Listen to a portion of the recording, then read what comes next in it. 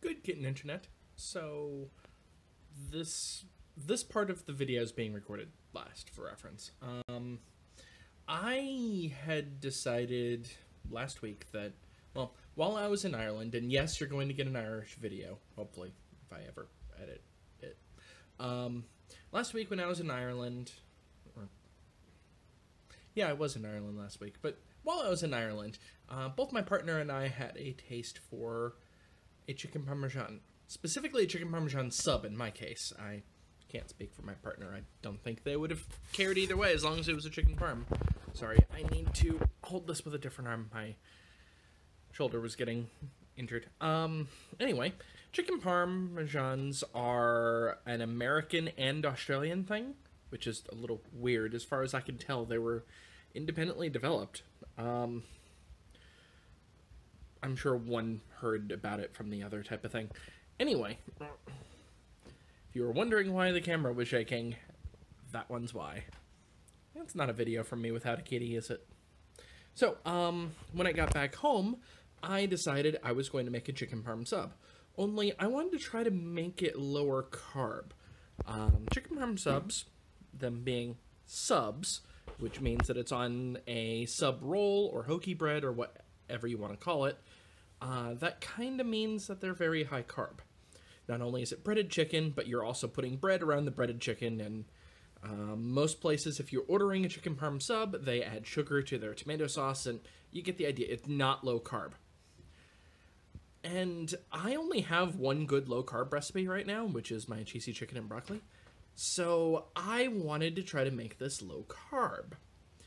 So the first step of it, which was going to be on Saturday and turned out to be today is Monday for reference, Monday, July 1st, is to make the bread low carb. To do this, I ended up finding a recipe online. Hey, me from the future, would you mind putting a link to the recipe online in the description? Maybe even show part of it over to my right, your left.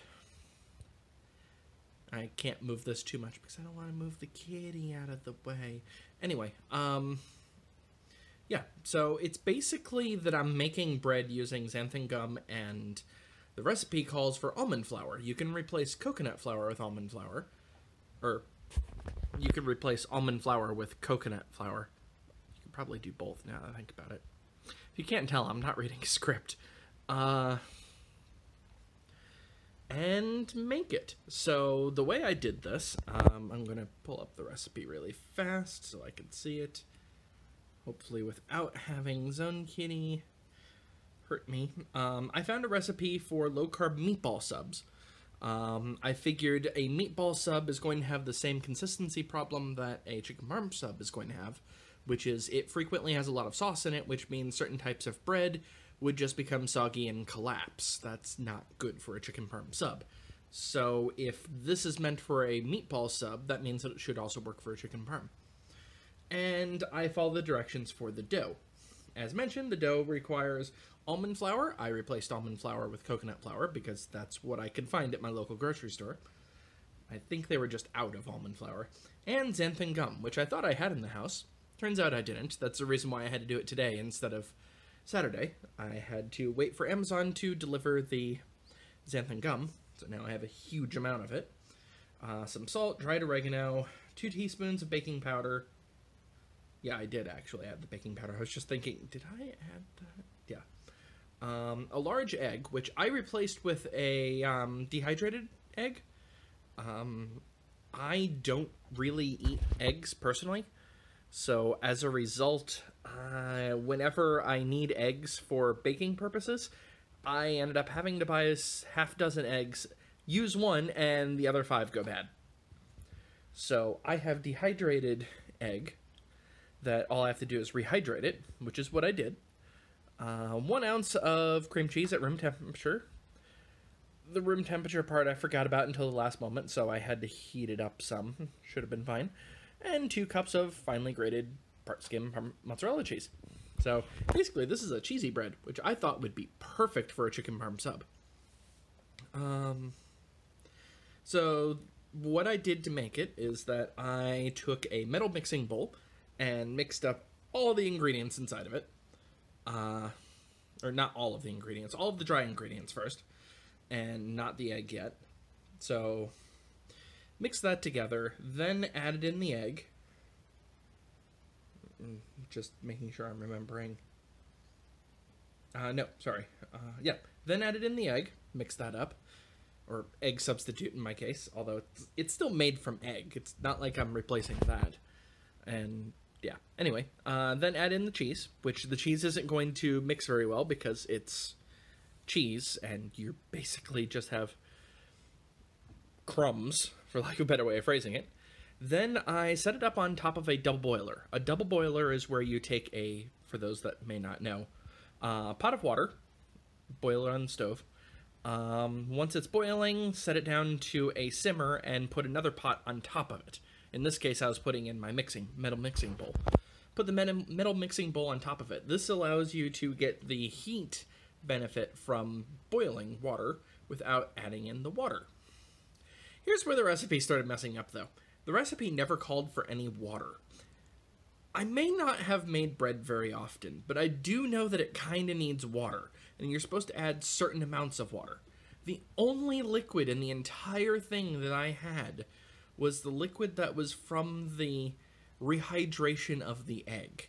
That is not enough liquid to make this work. So as I was mixing it, I had noticed that it was still powder. After about 20 minutes, which it's supposed to take 20 minutes for the entire thing. So obviously this didn't work out very well, but after 20 minutes I had decided, okay, this isn't working.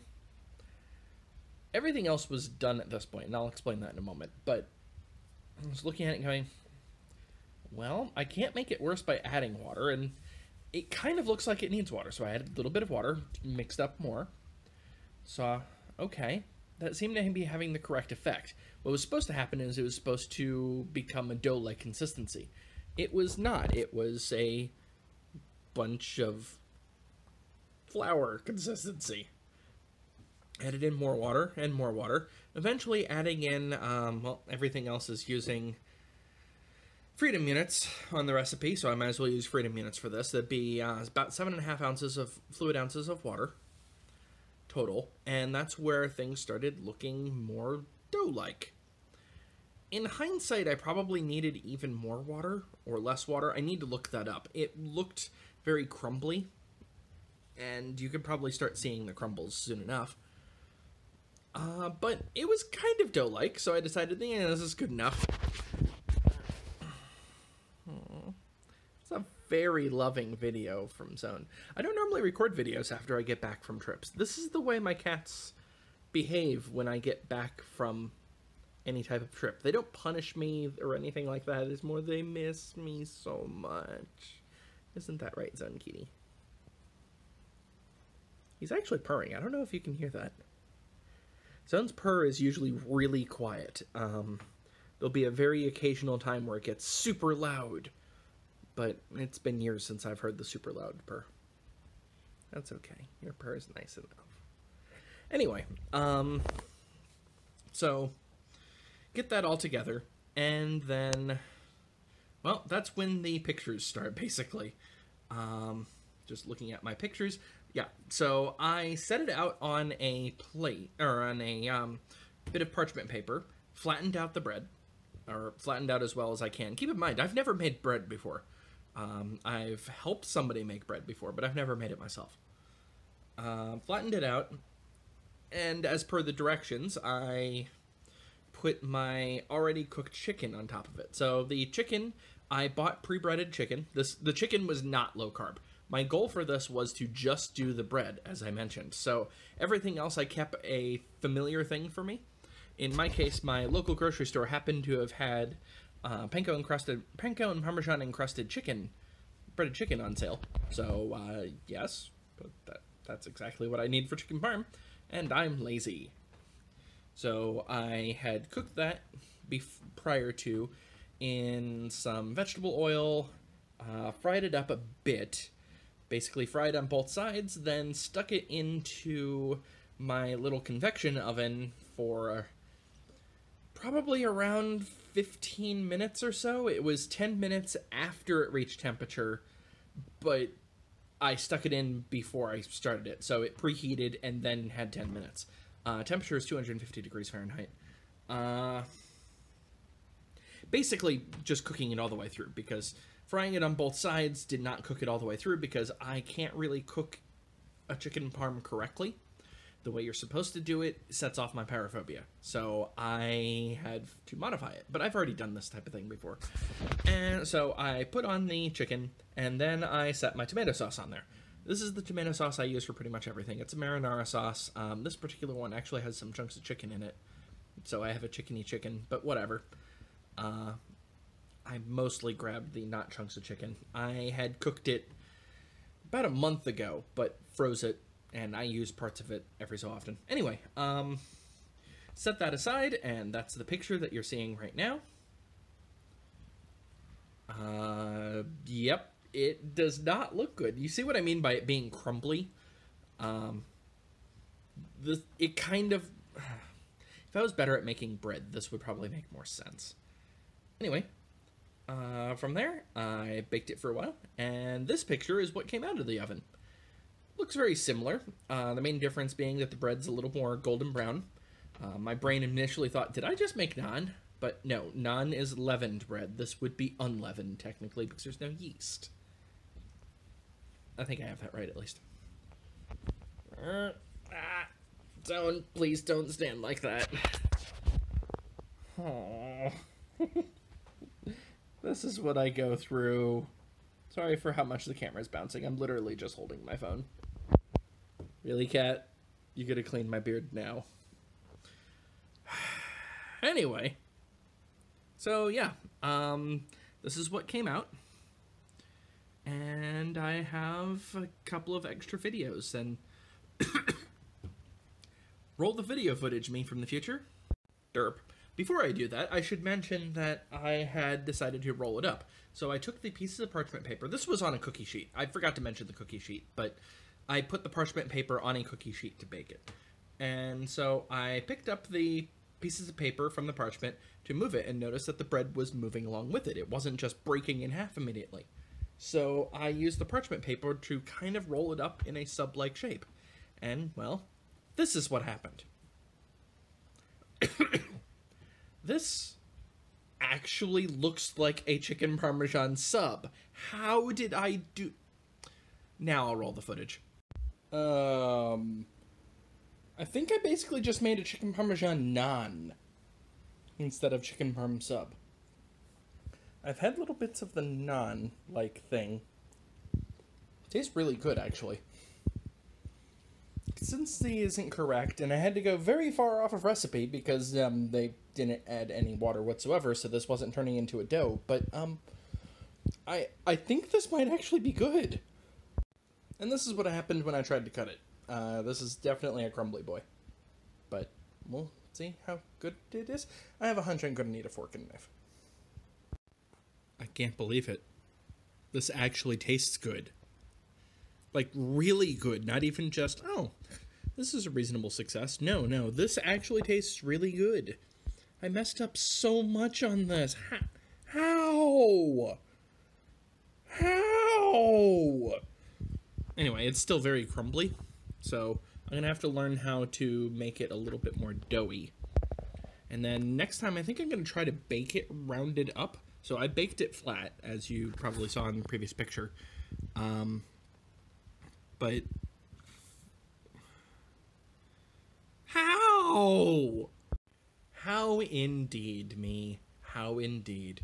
So, I only ate half of it, and that was way more than I should have eaten.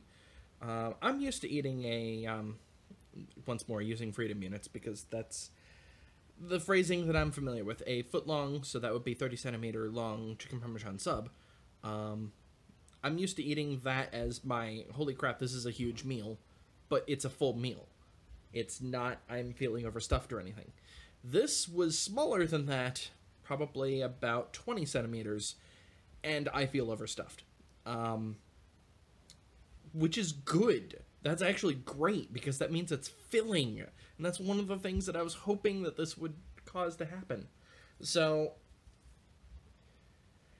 Yeah, I had not intended to make a video about this, but I felt it was necessary.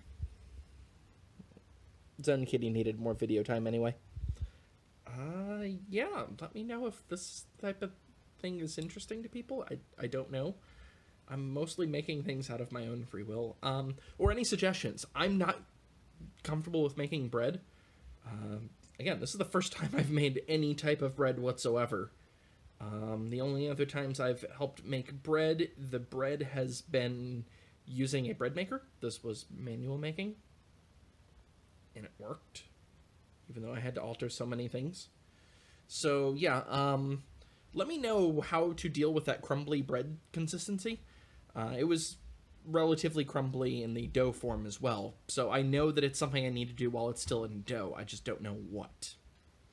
Anyway, good night, Internet. Oh.